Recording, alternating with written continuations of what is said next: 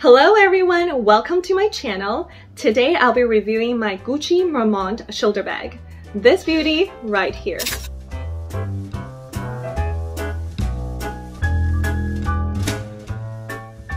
Bag holder, my lip balm, lipstick.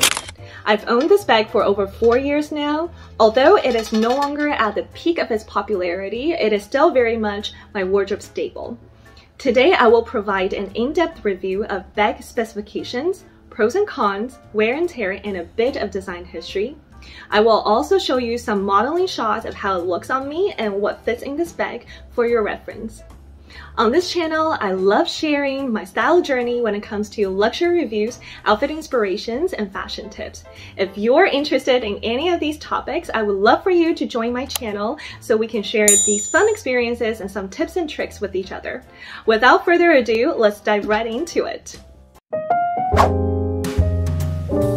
Gucci Marmont was launched in 2016 by Alessandro Michele, who wanted to revive the signature pieces of Gucci's history. The key feature is the GG monogram hardware, which was inspired by the interlocking GG logo created in the 70s. The collection's name was inspired by Chateau Marmont, a legendary hotel in Los Angeles where celebrities have stayed throughout the decades. The most classic Marmont bag features matelassé leather, which is a quilted leather. Another popular material is velvet. Due to popularity, Gucci Marmont comes in a variety of materials, colorways, shapes, and sizes. Meet my Gucci Marmont shoulder bag.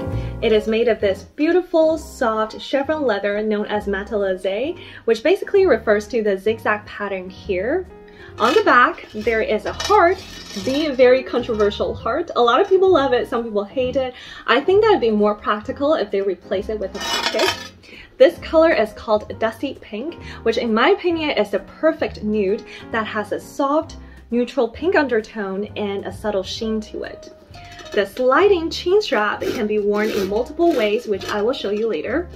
The hardware is made of this antique gold tone that has a matte finish and a naturally aged look. Overall, the bag has a softly structured shape, a flap closure, their signature GG logo, and a push lock. Inside, the lining is made of this microfiber that feels like suede. There's also a zipper pocket. Mine is in the small size, which measures 10 inches long, 6 inches tall, and 3 inches across. There are also other sizes available, such as super mini, mini, and medium. In terms of pros and cons, I've summarized 4 pros and 3 cons. I think that the #1 benefit of the Gucci Marmont bag is versatility. You can easily dress it up or dress it down, and you can incorporate it into many different occasions. For example, this bag can be easily paired with a simple pair of jeans, a cute summer dress, or a more formal cocktail dress. You can also carry it in multiple ways. For example, when you double up the chain strap, you can carry it as a top handle bag or as a shoulder bag. And when you adjust the chain strap to the longest setting, you can also carry it as a crossbody bag, which is super convenient. Another pro of the Gucci Marmont bag is comfort level. As you can see, the chain strap here has a nice rounded shape and a good thickness to it. So when you wear it on your shoulder, it doesn't dig into your skin. There's also a small leather part on the chain strap, which makes it even more comfortable to wear. Overall, the bag is pretty lightweight, even though it is made of leather. Another pro is capacity. Gucci Marmont has such a great capacity, even though it's technically a small handbag. Compared to handbags of similar size, Gucci Marmont actually holds a lot. I think it's because the leather is nice and soft and almost feels a bit stretchy and malleable. Last but not least, I just love this color so much. I think it's such a gorgeous nude with a nice and soft muted blush undertone that can be paired with a variety of colors and easily transitioned throughout all 4 seasons. Moving on to cons, I think the #1 issue with Gucci Marmont is the soft construction. This bag is made of beautiful soft leather and just a single flap, so it doesn't have the most rigid construction. It also doesn't feel very sturdy at all. Over time, the bag tends to lose its shape. That's why I typically store this bag fully stuffed. Another con with this bag is durability. I start to notice some tarnish on the hardware Also, the leather is definitely on the delicate side. Because it's super soft and smooth, it will be more prone to wear and tear such as scratches, wrinkles, and dents compared to a grained leather bag, for example. The final issue that I can think of is return on investment. This might be an important factor for you to consider if you plan on selling the bag in the future.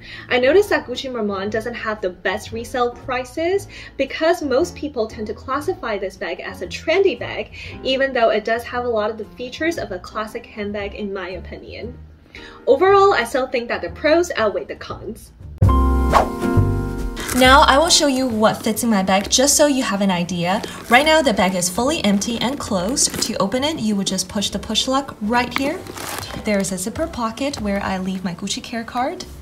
I would add in my bag holder, my lip balm, lipstick, and let's close that right up. In the main compartment, I would add in my mask, a little catch-all. Then I would throw in my key pouch right in the corner.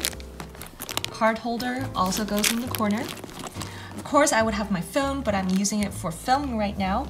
There is still room for a pair of sunglasses, so let's fit that right in the middle. Now the bag is about at capacity. Let's close it right up and examine. You also have the option to use a compact size wallet. You just have to rearrange. For example, I would take out the sunglasses and perhaps a card holder. Here I have a compact size wallet that can go right in. If you prefer a full-size wallet, you just have to take out a few more items. So here we go. I would take out the key pouch, my compact size wallet, and even the catch-all. Here I have my long wallet, which goes right in. Looks like we still have a little bit of room left, so you can potentially add your key pouch back. And looks a bit tight, but we can still close it just fine. Moving on to wear and tear. Because the leather is super soft and supple and the bag is a bit squishy, you can see that the shape has become a bit flatter on the front and pointy at the top, although it is not super noticeable. In terms of leather, you can see that the front side is in pristine condition with no scratches or dents, but when you turn it around, you will see more folds and wrinkles. I tried buffing them out with my fingers, but didn't seem to work so well, so let me know if you have any suggestions. When it comes to hardware, the chain strap looks just fine. There's not a lot of tarnish or discoloration, so that's good. But the GG logo does show quite a few black dots that are fairly noticeable. I find it a bit disappointing because the logo is literally front and center of this bag that catches a lot of attention. To be honest, I would have expected the antique gold hardware to age a little bit better than this. Overall, I would still say that the bag is acceptable quality given that it's more than 4 years old. I do tend to baby this bag a little because the leather is super soft and delicate. This is one of the first serious designer bags I ever bought for myself.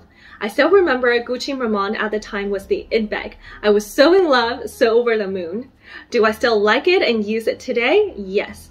But if you ask me, would I repurchase this bag if I were to start my collection all over again? Probably not. Instead, I would go for a more classic piece with a longer history that could stand the test of time. But then again, I will not be selling this bag anytime soon because I think this bag is in such a gorgeous, unique, dusty pink color that I could never find a replacement for. Also, Gucci Marmont doesn't have the best resale market, while it still holds a lot of sentimental value to me, so I think it is worth much more in my collection than not. I hope you found this video helpful. If you did, please don't forget to give it a thumbs up. I'm curious, what are your thoughts on this bag? Do you love it? Do you hate it? If you have any questions, please leave your comments below and I will try my best to answer. Thank you so much for watching and I hope to see you in my next one. Bye!